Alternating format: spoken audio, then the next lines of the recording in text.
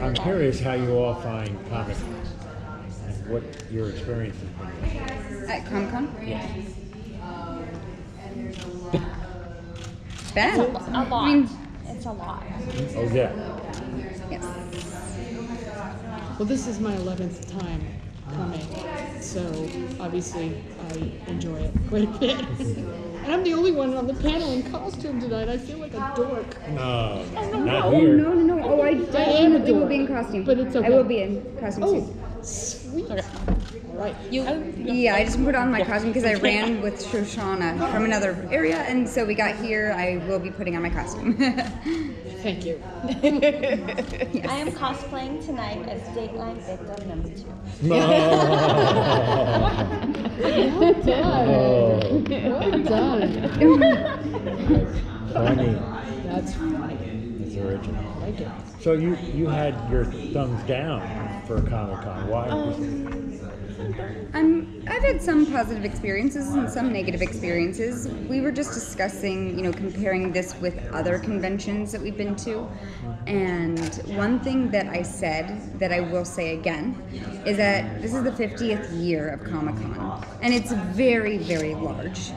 But they've had 50 years to figure out how to fix the common problems that have arisen. And, think about it.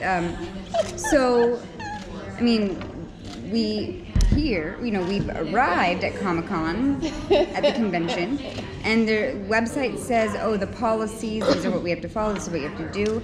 I got here, and, it really didn't happen with what they had said. So some things happened 11 years ago, and then some things are happening now.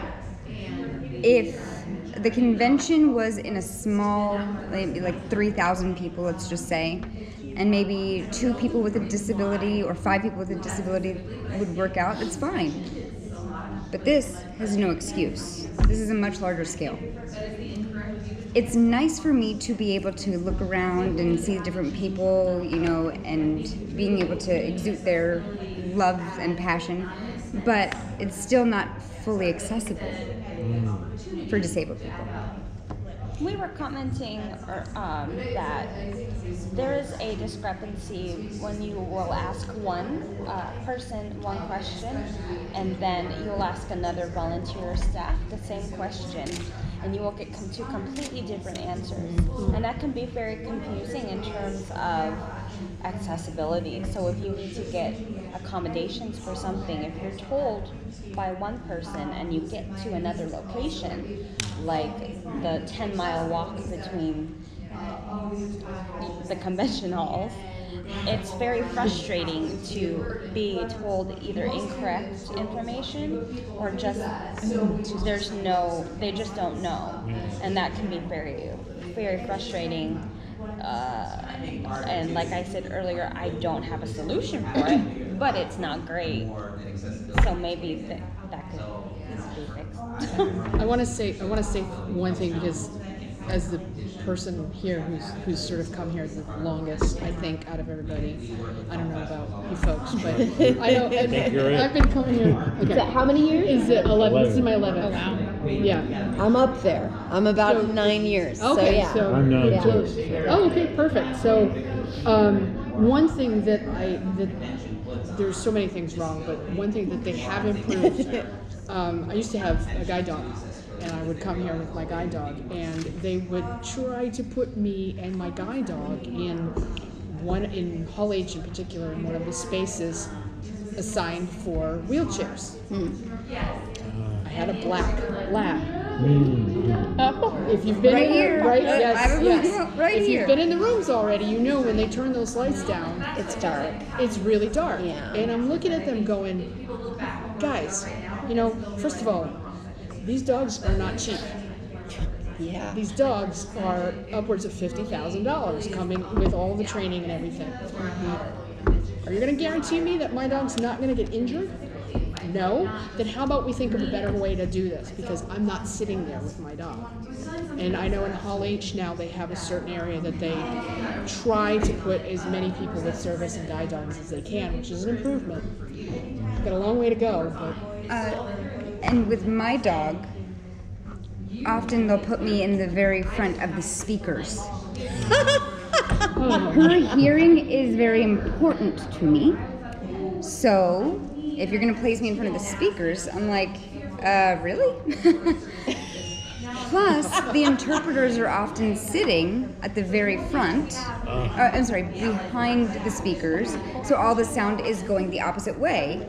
If the interpreter's back here, then they're going, hello, I can't hear what is being said.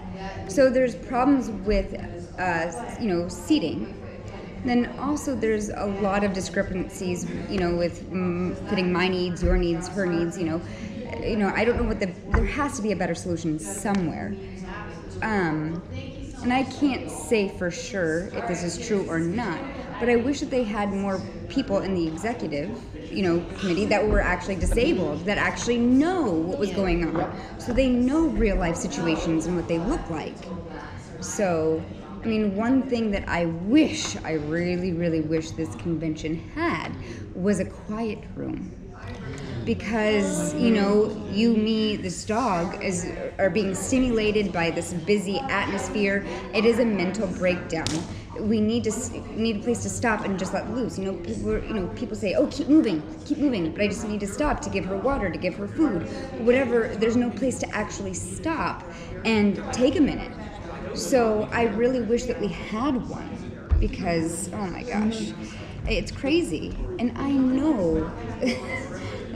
I'm lucky that I have my dog, but chill. And she wasn't here, this would be a horrible experience. And she's sleeping right now. To that point, it can be very overwhelming for people who have a mental illness, who are being overstimulated. And I think the one thing that I've noticed today is I've been screamed at more for standing against a wall, and no one has explained to me why. Yep. And it's very jarring, and it's unnerving. And I did not like that. And I went into one panel with my dog. We went in, we were in the front row for, the deaf seating area. It said reserved for deaf, right? So I came in and my dog sat, and I just had to sit down really quick to get her situated. And a woman came up to me and said, you can't sit on the floor. And I was like, oh, I was bombarded. I said, okay, I just got here. I'm just putting my dog, She said, are you deaf? And I said, yes. Well, you can't sit on the floor. I'm like, okay, I just got here. Please. So she left. And I'm like, okay, now I'm sitting in a chair. Later she said, oh, it's just fire code that you can't sit on the ground. I said, I get it. But I have legal needs, which is my dog. I need to take care of her before myself. But, yeah, I just really wish that we had a place that we can just go relax or do something and figure something out, because people keep saying, move, you can't stop here, you can't stand here, whatever the case may be. And it's not really disabled friendly.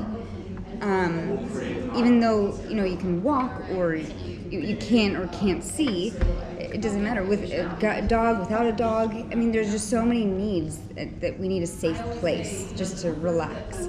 And I know that we have a lot of people, and there's not always areas available, but I wish that was one thing that we did have.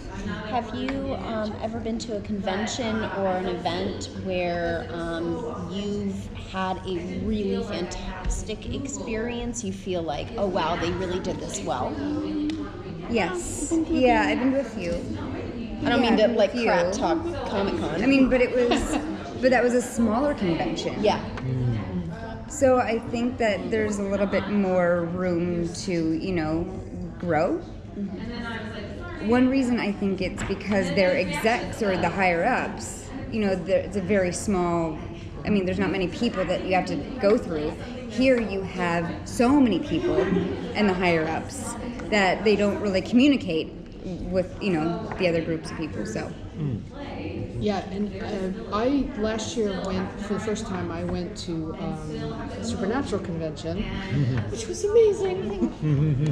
Thought about you the whole time. It was incredible, and I was I was struck, having been here so many times, I was struck at how accommodating they really were. How they, you know, come over here. We've got for the Saturday night concert. They said we've got seating for you over here. Come in here. We're going to put. I mean, so much so that I made a point of saying something to staff and saying, "You have no idea. This is absolutely amazing." Accommodations, what I do for a living. I'm a counselor at a university, a disability counselor. So I know the law. I know what you're supposed to do. I know what Comic-Con often fails to do. Not to, you know, be biting the hand that feeds us, but Yeah. well, I'm a truth seeker. I'm a truth speaker. Yeah, so the entire experience, that whole 4 days was absolutely amazing as far as, well, the whole thing was, but accommodations and making sure that I and my fellow attendees with disabilities were well looked after, if you want to call it that, without being, you know, caregiving, not that type of looking after. So. I want to, but Yeah, I had the same experience. Oh, sorry, go ahead. I've had the exact opposite experience. I've been treated better here. I've been treated like complete crap. Great.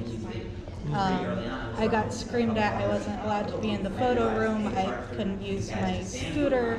I shouldn't have been there because I'm too embarrassing to be around. My friends were very unhappy hearing me be screamed at by the executives there. So I've had a better time here, even with the shortcomings. I feel that they try here, and it depends on who's currently staffing like some of the smaller conventions. So they've had better experiences, but they're both ambulatory completely, and I'm not, and that changes things a lot. Absolutely, yeah. The thing that's, I mean, just for anybody, what I have seen is that it's a twofold problem. Pop culture has exploded, so maybe I don't think anybody could have predicted this, but the problem is also that I believe that the convention has actually outgrown this area. I mean, San Diego is not big enough to handle the crowd, so just me at times crossing the street would take me almost a half hour. And, you know, They need more elevators here. And they do. And Yes. And the train? Oh my God. This is an old building. Yeah. It's not. It's built in the 70s or 60s, and you could tell. And a friend of my, one of my dearest friends used to be the associate director for disabled services here. She's left the city, and I've had conversations with her about this very thing. And the fact is that not just the convention has grown to that point, but the number of people attending who have disabilities, who do need some kind of accommodation for those disabilities, has blown up. Yeah, sure. The numbers have just, and they're just simply not equipped. No. The other thing is, I think Kai is right. I think that there's probably no one with a disability background in the executive level making these kinds of decisions. I volunteer, but no, I do too. I'll move to San Diego. I'll move. But they need somebody with the background to be able to say, you know what, this is not going to work. We need to do it maybe like this, and get the input. And I don't know how we change that. I know that on Sunday afternoon there's a Talk Back panel where you can go, and I think the president of Comic-Con goes there, and so you can go there and talk to him and say, look, dude, this is not working. Unfortunately, just because of things, I haven't made it to that in 11 years. I have to really do that one of these times to bring that up, because I know I'm not the only person who feels this way. We've got to change it, and it's got to be our voices that are heard, because we're the ones with the disabilities. I think that with some of this, there has been slow progress with media. I mean, you see more disabled people showing up to conventions because we see ourselves, and we always like enjoy these shows. We want to meet people who are in the shows, meaning without that, you know, something can change. But with how the convention is run, not just here, but other conventions too, you have to figure out how you can accommodate us. Because if we don't show up, then you're not really representing that fandom or that story or that show or whatever. And everything just kind of goes off the radar. So that means that there won't be change. So people say, oh, there's a convention, you know, for this show. But I think there's a correlation between those two. If you don't have the fans here and the audience, then the show won't continue, right? So there has to be a connection somewhere. You have to figure out something between the two for us to be able to come and to be included. Because if we're not included, then what's the point of being here? Obviously, we have some celebrities that are here with disabilities. What are you guys enjoying that is representation in popular culture right now? And a blank. And that's case in point, right? Yeah. With other groups, we were talking about the pros and cons of representation. Some of it was good representation and some of it was not so good. I think that the problem mostly has to do with the studios. I mean, we do have more representation happening, but there still is a lot of commonalities or stereotypes. Like you were saying, you know, a blind person is always, you know, in a character that's blind. I mean, they're not the main character. Or you have a deaf person who's always the same deaf person. So, I mean, it's good to have more disabled characters in a TV show and in movies. However, it doesn't matter how that character is represented and shown. You know, we were talking about the movie with Emily Blunt. She's representing as a blind person, and she's put in that role, and it should be a fully blind person. I mean, then there's Scarlett Johansson, who recently came out saying, oh, I can be any male, female, animal, tree, or whatever. I can play any role. I'm like, you know, so you have the casting problem, as well as, you know, we were talking about disabled actors being presented, you know, with the script, and they say, okay, maybe it doesn't fit with my own life experiences. So they have two choices. They can either accept the role and go ahead with the script and follow it, get paid for the role, but doesn't really be shown well and doesn't fit their real life experiences, or they can protest it and not accept the role, but they're not going to get paid. So who, you know, puts that? An able person, or they'll put an able person in there, it doesn't matter. So you watch it on the big screen or on TV, and it doesn't really match who I am. And you have that in the back of your head. You know, whose fault is that? Is it the actors or is it the studios? Because you know that the actors can't really, they don't really have the power to speak up against this, because if they do, then they won't get hired. So, yeah, I mean, there's pros and cons to this. What about a film like A Quiet Place, where that was a really interesting portrayal for the young girl, and actually she ended up being the reason they all lived at the end. Oh, spoilers, man! I'm sorry. Sorry. Well, I mean, that movie was interesting for several reasons. The first one is that it was one of the very beginning scenes, they show that she has a cochlear implant. In the movie, it was like feedback, like noise. I mean, I have a cochlear implant, and that does not happen. The hearing aids, yes, but the cochlear implants don't. I mean, I know I have one. So I was watching that, I'm like, okay, just started 5 minutes into it, really? Okay. But, I mean, it's true. And the story itself, I mean, okay. But anyways, But the purpose and the intent of casting that deaf person for that role was good. And it was worked, became popular, now there's going to be A Quiet Place 2. But, I think it's good. But go back to that first 5 minutes that I was telling you about, there's obviously still room for improvement. So, my question for everyone here at the table is, has it been a slow progression, or do you think that the progression has been fast enough for you? Or is it just slowly? Should it progress more? We need more progression. We're not showing every disability yet. What we show isn't always fair. There might not be enough representation of deaf culture, but there's more and more now. But there's not a lot with chronic illness, or if there is, it's things like Me Before You, where basically we're that was such a horrible. Represented as our lives aren't worth it, our partners are worth everything, and we're throwaway people. And my family and friends and people watched it, and they're like, "Are you going to watch it?"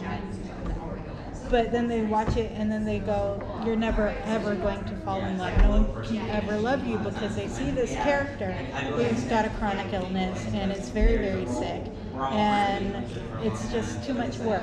And so then you're not worth it because you need extra accommodations. So we were talking about, stereotypes. How and what, that you see on TV or the big screen. And I'm meeting you in real life. I'm like, wait, you're not, what you see on them, what is real, but you're actually faking it. You know what I mean? Like people saying that. That's why we need to stress more, like people doing that on the screen, not just for us, but for everyone else too. Because what they see, what the audience has in the back of their minds watching it, or whenever you meet another person that's ambulatory or another deaf person or that has a mental illness or something, you have to be able to keep that in mind whenever you're watching that on the big screen and be able to match that. So I'm not going to go into psychology, but we're believing what we see on the big screen more than what you actually meet in real life and see in real life. So people say, "Oh, why do you need to see yourself on the screen?" It's not just for us, but it's for everyone else too, because it's just a stupid, really, cycle, because the execs or the higher-ups who run TV shows, they're thinking of what's going on the big screen, but they're not thinking about the real-life people, so it's just a never-ending, stupid cycle. To that point, no, I'd love to be compared to Angelina Jolie, I would. But Girl Interrupted, when you talk about mental illness and you see it on screen, I didn't bring my tinfoil hat tonight, and I don't talk to aliens right now. But I could be from another planet. I could be. The Earth is flat. Thank you. Good night. But I feel like there's a certain expectation when people meet me or anybody with a mental illness or an invisible illness that for some reason we're going to turn into a dinosaur. And that's not the case. I like to binge watch Grey's Anatomy and eat right out of the ice cream tub just like every other person. And I think that in media and film, it has gotten better. But we just had a Netflix movie. I think it was Into the Bone or something. To the Bone. Yes. Which was a film about anorexia, which is a very serious mental illness. And it glamorizes, and I think a lot of media and TV glamorizes mental illness as well. And I don't think that that's helpful because it's giving outside people an expectation of what it's like to have a mental illness or to be deaf or to be blind. And I think that to make things better, it would be it would be great if people with disability could be creating the media themselves. Let like the Shoshana and Disclose. You know, that's great. More of that, please. I would like that a lot. And the film challenge that Nick ran. And yes, and the film challenge. You know, let people with disabilities create and use their let them speak instead of Hollywood executives deciding that Scarlett Johansson has to be in a wheelchair and she also has to be Asian and also she has to have schizophrenia. It's not necessary. It's not. And to add to that, you know, the creators, yes, but also to have the crew behind the scenes. Yeah. We need disabled people because, like I was talking about, you know, the guide dog situation with the movies. If the crew behind the scenes has experienced that and knows how it works, then they know how to fix it if something were to go awry. You know, then they can say, no, that's not working. Let's go back and fix it. You know, you need more of that full inclusion. That's what we do need. And we also, it would be creating jobs for people. It's very frustrating when you're watching a film about somebody in a wheelchair and there's not a single person on crew. And there's no reason why a writer could not be in a wheelchair or a when PA. they're in an inaccessible place and you see that the only entrance has stairs. And And there are way too many places like that. But how did they get in there? I was just watching. What's that new show on Stars that I was just watching and has that character that in the book wasn't in a wheelchair, but the character is. And my friend told me to watch, and I watched the first episode and haven't watched beyond. And I watched how they got into the spy building and the scanners that they had to go through, and there was no way that the wheelchair could get through there. So how was she in the building? Is that going to be a loophole later? Because I want to see them break into the building through the accessible entrance.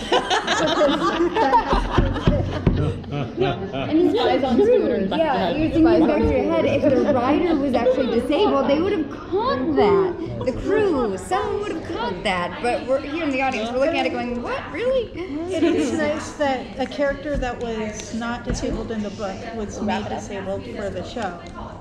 Added representation, that's nice. It's just Do it right. do it right. Like, that was glaring to me, and my abled friend who told me to watch it didn't even notice that, gee, there's something strange. And it's like that all the time. You know that the actor has to be, you know, ambulatory, even if they might be disabled, because they might not have, or they at least aren't in a wheelchair very often.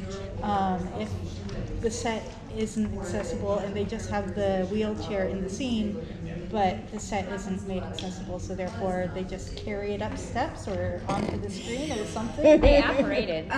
Totally. Ali Stoker, Yes. her they had to be behind the stage because they actually didn't have a ramp. Right. So, I mean, she won an award, but they didn't have a ramp to get up for her to earn her award. I mean, really, how much money did they have to pay to put this on? But you couldn't even afford to put a ramp up there? It was a Broadway show. And They I heard filled that a Right. theater has a ramp normally, or sometimes has a ramp for other shows, but they took it away for the award Aesthetics. shows.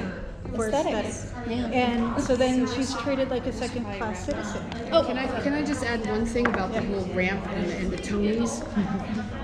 If you look at the award shows and the number of mostly women who have tripped going up the stairs. Yes. Oh, right. Yes. There's this little concept called universal design. And if they put the ramps in, go with me here. If they put the ramps in, okay, you know, if it's me in a dress like that, I'm still gonna trip, but maybe we will have less of that happening. Put the ramp in. I mean, Well, and then there's The always effect benefits all of us. yes, Yes, it does. universal design. The fact that they literally built New York City and Newsies and they couldn't build a ramp I find ludicrous. Well, then they always have like, oh, isn't that nice that Chris Evans helped her up? And I'm like, okay, but we're ignoring that the problem was there to begin with. Like, we're focusing on the wrong thing. It's always like, Yeah. especially in inspiration porn, it's always Yeah. the helper, or like there's the person in the wheelchair who gets stuck somewhere, and there's a hurricane coming, and this nice Boy Scout comes and pushes them to their home, and the article is all about the Boy Scout who pushed the wheelchair person to safety, and not why wasn't there a sidewalk? If you want the opposite story of that, look up Roselle, R-O-Z-E-L-L-E, the guide dog in the World Trade Center on 9/11. So Roselle and her handler guided quite a few people down from one of the towers and saved their lives because it was pitch black. And the only one who really knew what they were doing was the handler and the dog. And so they saved quite a few people. So that should be a movie. That should totally be a movie. Absolutely. Who wouldn't want to watch a heroic dog? And then also talk about disabilities and universal design and Plus, it's a true story. All right, Netflix, we're gonna. All right, guys. but they'll get a cat to play the dog. Yeah. Yeah.